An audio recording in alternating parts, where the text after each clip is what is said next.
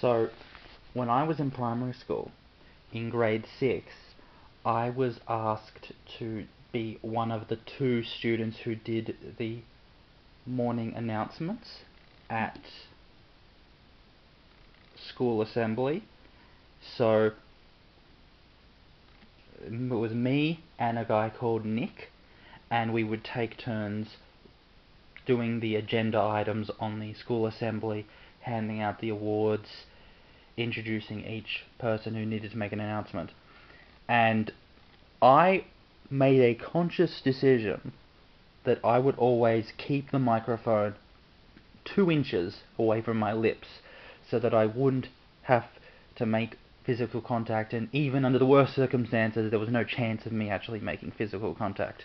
Nick always was kissing the microphone as he spoke into it, and several occasions I remember either hinting at it or explicitly saying, "Could you not do that? That's kinda gross."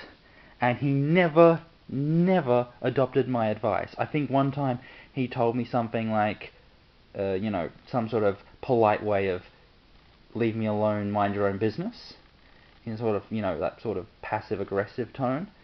But he just kept doing it, and it annoyed me. And it went unresolved because the year ended. I was the He and I were in charge of the assembly throughout the entire year, and then we went on our separate ways, and I've never had the chance to say, "Fuck you, Nick. Don't do that."